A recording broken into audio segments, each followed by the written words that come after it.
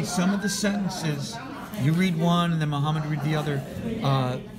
That follow this sentence pattern chart that we're going to use to act out. Go ahead. The strong boy jumps softly on the bed. Good. Muhammad, why don't you read one first?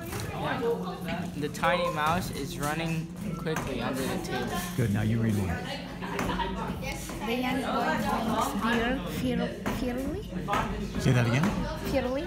The young boy drinks beer fearfully. Fearfully, okay. The young boy drinks beer fearfully in the bar. Why is he drinking fearfully? Why is he drinking fearfully? Because like he's scary. What is he scared of? For his parents? He doesn't want to be caught drinking beer. Underaged. The old chicken jumps angrily on the person. Now, why is the chicken angry? They took her chick. Her chick or what? Chick. Baby chick. Oh, the baby chick. Great.